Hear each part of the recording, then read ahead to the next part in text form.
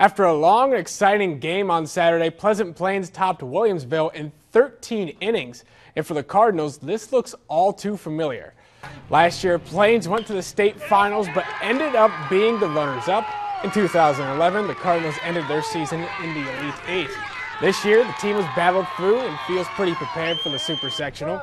Some of the players say they still feel down from last year's disappointment and want to redeem themselves. For head coach Dave Greer, this is just another game. I say each year is a chapter in a book, and your goal is to get to state, and the kids preach that. They know the tradition we have, and they know when the playoffs times comes. That's when that's where we show our best talent. Then our schedule typifies that. We play as many tough games we can early, and in the playoffs, I think it helps build them. I just want to play, hope everybody performs. We want to get back to state. It was a great feeling last year, and we just want to be back there. So anything to help the team win. They face Monticello in the Super-Sectional at Lincoln Land Community College. It starts later today at 6 p.m.